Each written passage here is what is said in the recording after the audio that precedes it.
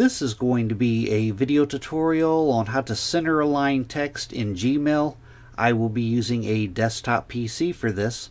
Let me jump over to my browser here. I have my browser open now and I am logged into Gmail.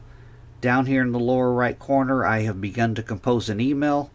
Say that this top line I wanted to center align that. I wanted to center it in my email, the top line here.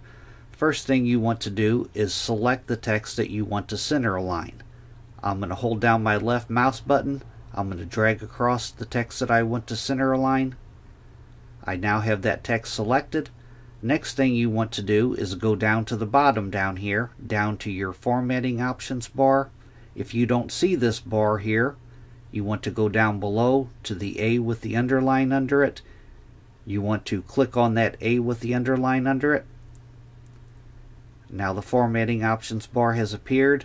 Now to center align text, you want to go down to the right side, down to here. You want to click on this drop down, and you can align left, align center, or align right. I'm going to click on align center, the middle one. Now you can see my text has been center aligned.